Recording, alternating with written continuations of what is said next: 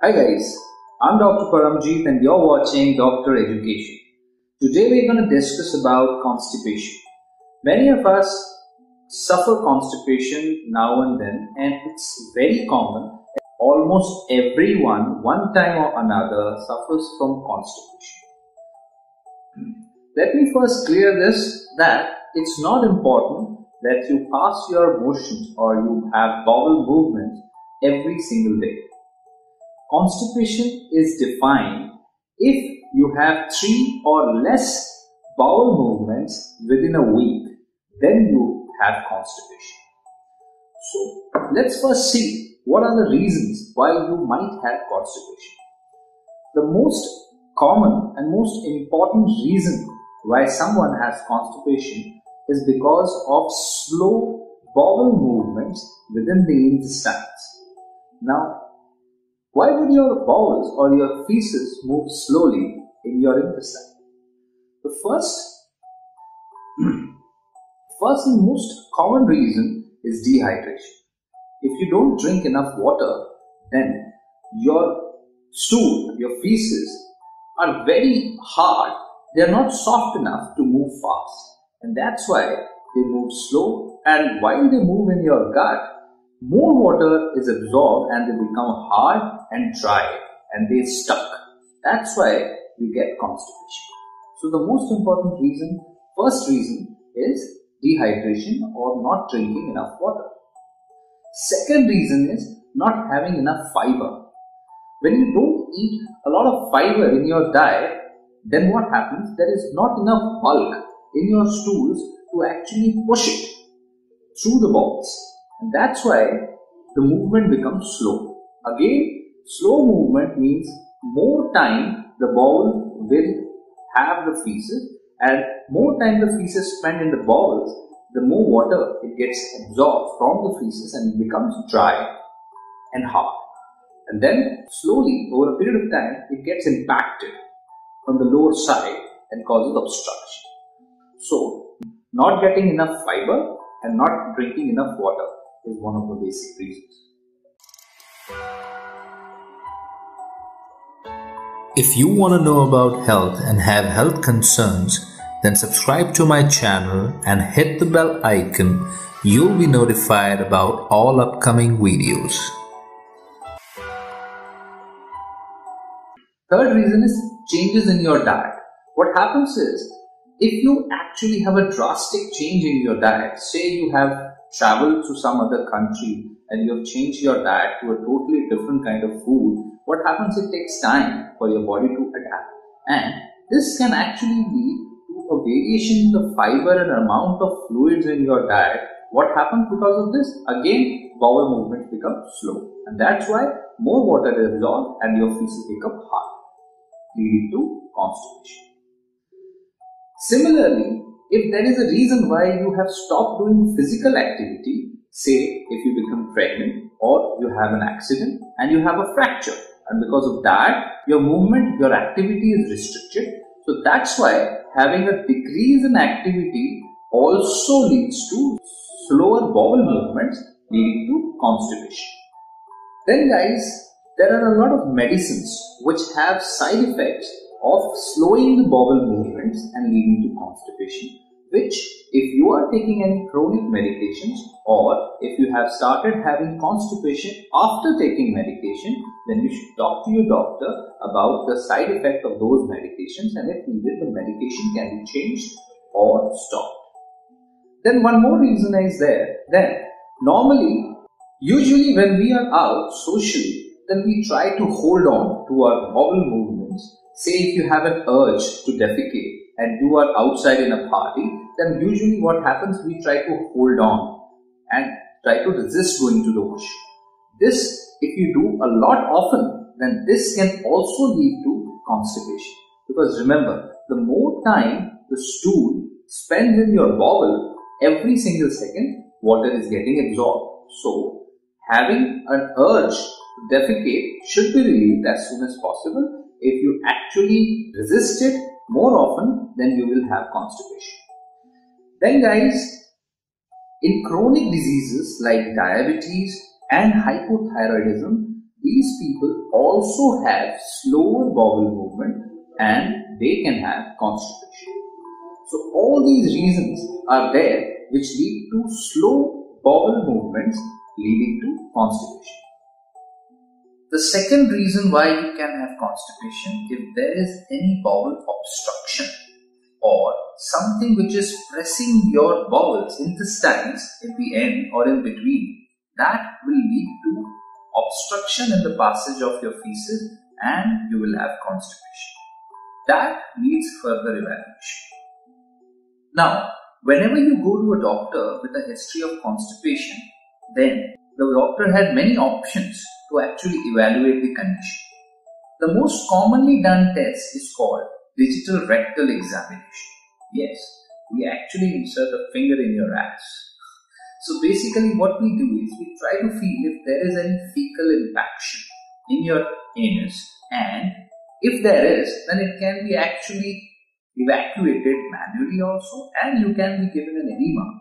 Enema is basically we put a lot of fluids into your anus, and what happens? It facilitates the exit of the impacted stool. Sometimes the impacted stool has to be broken down manually. And if there is no impacted stool found in digital rectal examination, then we might have to proceed further and do a colonoscopy. Colonoscopy is done by inserting a small, thin, flexible pipe into your anus, which can be guided above and see all the large intestine, and we can actually visually evaluate if there is any physical obstruction or any other pathology in your lower GI tract.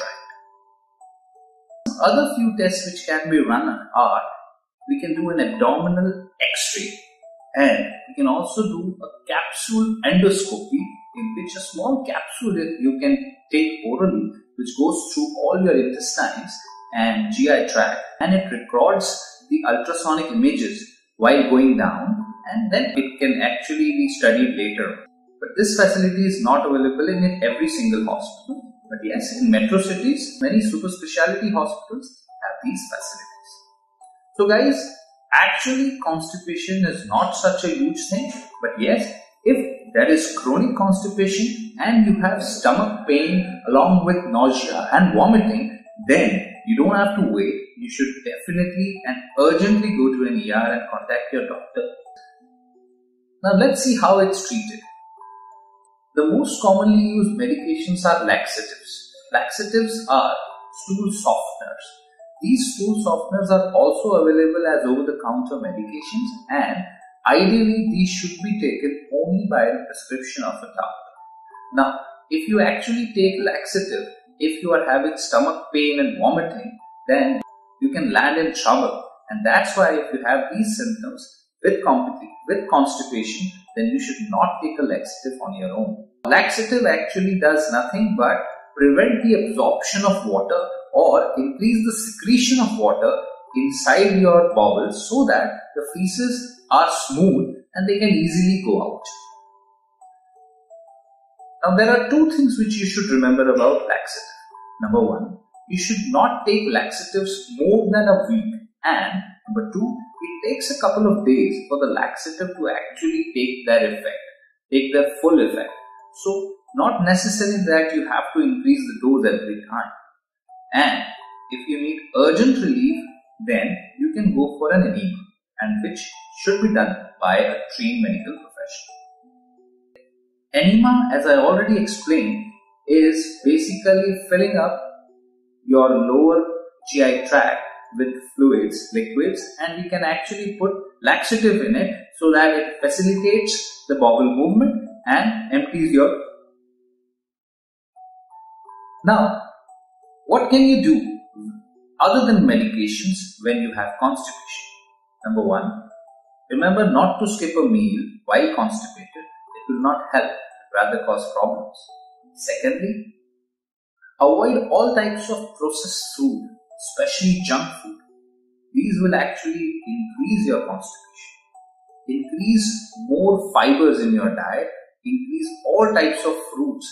All fruits are actually natural laxatives which help in relieving your bowel movements, and fiber on fruits are very high in fiber, especially the edible skin.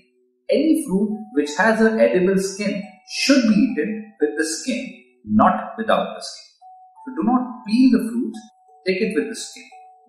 Secondly, you should eat a lot of salads, especially green leafy vegetables, and vegetables have a lot of fiber also.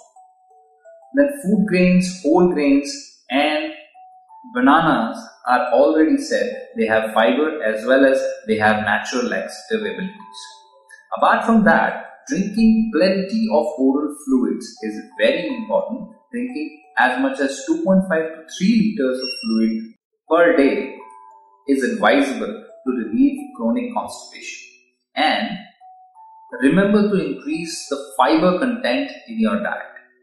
Now, one thing you have to remember about fiber, that eating a lot of fibers will also cause some bloating and gas problems. So, you should increase the fibers slowly over a period of days and you will see good results. Then, water obviously is needed to smoothen the bowel movements, and exercise. If you are not exercising and increasing your physical activity will increase your bowel movements and relieve you of your constipation. Then 2 more things has to be taken care of. Number 1, take your time in the washroom. If you have an urge, do not resist it. Do not wait. You go to the washroom, take your time. Let the bowels take its time. Maybe it's slow, but once the impacted feces passes through, your bowels should be regular. And if not, you can follow all these steps. You should take the laxatives only if your doctor has prescribed it, and you should ask your doctor if there are any other medications which you are taking which causes constipation. You can also train yourself, your bowel movements to come on an exact time on a daily basis. Yes, that's possible, and many people already have done it unknowingly. Like many people pass their stools every day after their breakfast or after having their morning tea. That's kind of a routine for them, but actually what they have achieved is a potty training and have trained their bowel to actually pass motions on a daily basis on the same time. So guys, all these things matter when you are constipated, and understanding the basics help you deal with your problems more efficiently. So if you have any questions on constipation, do write about it on our channel, and do not forget to subscribe and share these videos.